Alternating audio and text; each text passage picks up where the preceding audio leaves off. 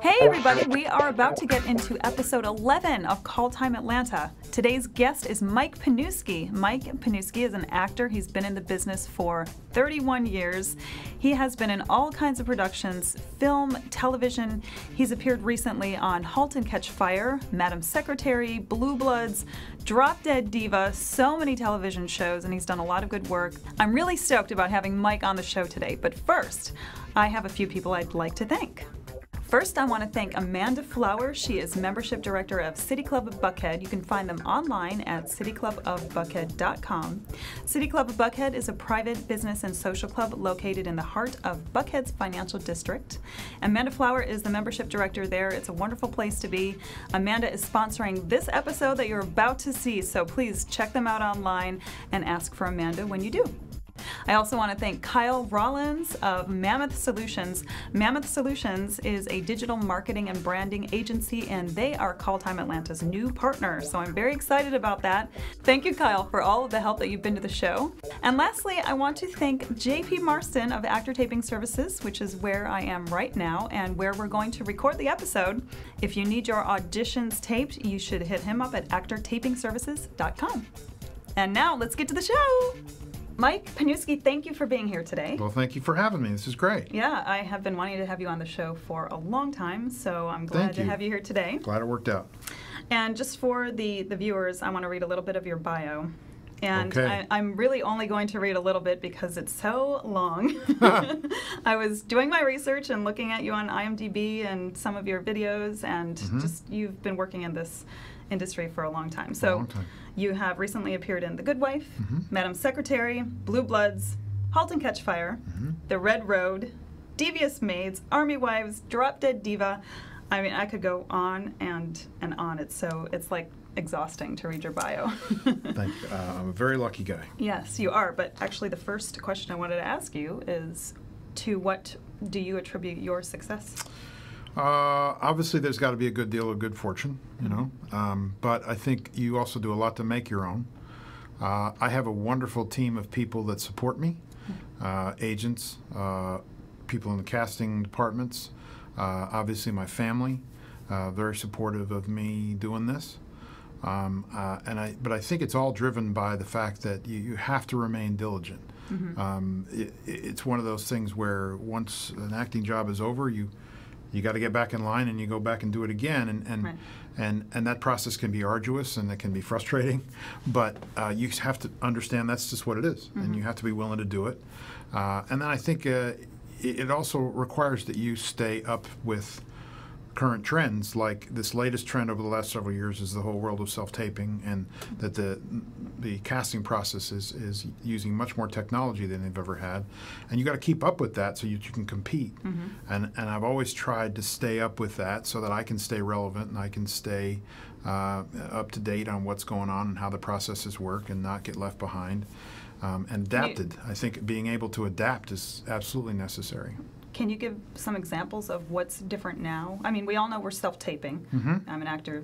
Obviously, you're an actor, so I know what goes on in the audition world, but what is different enough that you need to make sure you're not being left behind? Well, it's as obvious as when I first moved here to the Southeast, what we all had to do to audition was to drive. Either to Wilmington or Orlando or New Orleans or Nashville, wherever the job was, and whether the audition was, you had to be in the room. So we all were putting thousands of miles on our car every year, or carpooling, or paying for hotels here and there, and that was the process. Well, that's changed a lot now to where you have to be able to either have access to taping services or have a setup of your own, because a lot of the casting process now happens solely on tape. There are very, very few in-person auditions. So you have to adapt to that, but also you have to learn the technology that goes along with that if you choose to. You don't have to have your own setup, but even if you don't, you have to have a basic understanding, and I think this now needs to be a part of actor education going forward.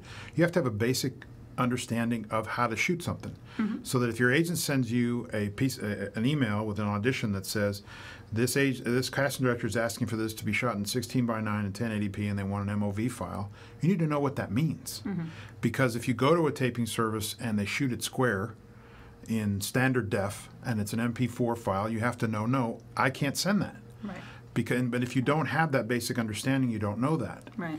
And so you at least have to have that. And then, of course, if you want to have your own setup, which gives you more flexibility, that's a whole other level of knowledge you have to learn. Mm-hmm. But then also, I think it requires you to have to adapt in what you're putting forward. I know one of the things that I got pretty good at over the years was being in the room. Mm-hmm. You know, a work in the room, shaking hands, talking. You know, obviously, as I'd been in the business for a while, many more times than not, I'd run into people that I had worked with or either had connections to people I'd worked with, so you'd get a little time to chit-chat about that. Right. Just kind of work the room and build some goodwill that will enhance your interest in, or their interest in casting you. Right. And working with you. We don't have that opportunity. We don't have that anymore. Yeah. Yeah. I mean, what I tell actors now is basically what you get is a bullseye and one arrow. Mm-hmm. And go put it on tape. And you better hit it. And you better hit it. But you don't know where the target is. Right. Right. Because you have no one giving you feedback. That's the other thing about being in the room, mm-hmm. is that, you know, you got to go in there with the mentality that I got one shot, maybe two. So if they give you a second, typically it comes with, that was great, or that was really good. However, it doesn't really fit with these pieces, whatever, down here, because many times you don't get the whole script. You don't know that. Well, great. Now I know. We do it again. And then hopefully, if you're on your game, great, wonderful, fantastic. You get a chance to adjust. You get a chance to put your best foot forward for that role. We've lost that. Yeah. So you have to adapt in what you put on camera, and that you make your absolute best effort to give the best you can with the information you have. Mm-hmm. And then if there's places where you have to fill in the blanks, you do the best you can. But also, at least what I choose to do is that I want to create something that when it's over, I'm really proud to put out there. Yes. That I feel good about, yeah. And that I feel like I enjoyed doing. Mm-hmm. That was fun. I hope it's what they're after, but I also hope that even if it's not, they'll see something that they like enough that they'll maybe bring me in for a callback, maybe still consider me, or possibly, that they don't do this very often, they'll say, could you redo it and try XYZ? Mm-hmm. So at least you're in a good place by putting your best work forward every time. Right, yeah. And I've struggled with that myself as an actor. I mean, a lot of people do. Yeah, I tape here. We're at Actor Taping Services. I tape mm-hmm. with JP, who's helping us out today, mm-hmm. and he can tell you that sometimes I come in here and I struggle to get it either immediately or within the first few tries, and then other times I think I nail it on the first one or two, but it is a struggle because you don't know exactly, you're not getting that live feedback. Right. Yeah. Right. So. It's hard to get the full context mm-hmm. when you don't have the input of everybody who's going to be directing you or steering the ship mm-hmm. as they create the product, whatever right. it is. Yeah. It's hard. So, that's raised some new challenges, but you just got to adapt. Talk a little bit about, you mentioned this a little earlier, what you need to do as an actor in between those times that you're auditioning to keep yourself in the forefront and keep your name out there. Mm-hmm. I know people do a lot of their own miniseries or what have you. So talk Web series? Yes. Like this right here? Well, yes, this is an example, but it's not. We're not acting here, so I kind of count that, but not exactly. It's another example of the fact that it is so easy mm-hmm. now to create your own product, whatever it is, right. and put it out on the web with free worldwide distribution. Mm-hmm. And I know my daughter is just getting started in the business, and especially young actors, because that space is really best for them. Mm-hmm. I mean, guys like me, I know some guys in New York that do this great web series called Lords of the Playground. Let's give them a little plug here. All right. It's called Lords of the Playground. They play two dads. Mm-hmm. The whole thing takes place on a bench in the park. And they're two, I don't know if they're stay-at-home dads, but they have the kids, and they're sitting there next to the strollers and the gear. And it's just a series of vignettes of the dads dealing with the kids. Right. And it's hysterical. Huh. It's really funny. Yeah. But it's wonderfully simple. But that's what the net provides for people. And if you have the means, if you have an idea, there's no excuse not to do it. It is so much easier now for people to create a showcase for themselves than when I was starting out. Mm-hmm. When we wanted to do a showcase, we had to rent a space, we had to get a bunch of money together, and then we had to buy food and booze, because they ain't going to come unless there's free food and free booze. And then you had to send out mailers, actual physical mailers to get people there. Yeah. That was really tough. Now, for little to no money, You can put up something really, really sweet on the web and attach it to an email or put a link in an email and market yourself or put it on your Facebook page or put it on wherever you choose to promote yourself and build an audience, which is so much easier. And my daughter always reminds me of the girls on Comedy Central that do Broad City. I don't know if you're familiar with Broad City. Yes, yes. They started out as a couple of girls in Upright Citizens Brigade who weren't getting in the main stage show, and they started putting their own stuff on the web. And now they were just nominated for an award for Best Comedy Series. I think it was the LA Critics Circle, I think. Yeah. And they're hot. They're smoking. So, you know, it's doable and it's possible, more so than ever before. And if you have the means, I think it's a great place to showcase yourself. Don't wait for the phone to ring. Yeah. The worst thing an actor does most of the time is just wait for their agent to make their phone ring or send them an email. Don't. You know, do something to get their attention. And they want to know that you're not just waiting on them. Exactly. They will work harder for people that they know are out there either creating product or networking, building relationships, because that helps everybody. So you got to do that. Absolutely. So I guess what we've lost maybe in terms of being in the room and having that feel for being in the room, we've gained in terms of visibility and distribution. Now we can be seen by many more people other than just the casting directors or just the agencies. Sure. So there is that upside to it that we didn't have before. Well, and recently I saw an article where they interviewed some casting directors at South by Southwest who were asked about where they find new talent, and they commented that more and more now the studio execs will tell them to go troll YouTube. And they go find new talent there. Okay. There you go. The wheels are turning. Some people may have seen that, but yeah, so I don't know that everybody does that, but the fact that at that high a level they're being directed to go look there, you know, that the tide is turning. So put some good stuff out there. Well, and they know that they can find interesting work out there, but by definition, they're going to find people who are hustling to get it done too. Yes. So they probably want. They're to work self-starters. with us. They're self-motivated. They don't have to be pushed. Exactly. Yeah. Yeah. Okay. And hopefully they'll come with a built-in audience. Yeah. Yeah. Yeah.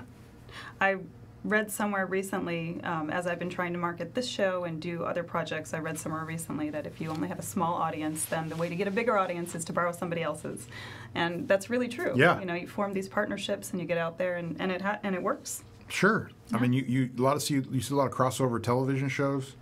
You know, people from other shows guesting on a certain show because they want to pull their audience. Right.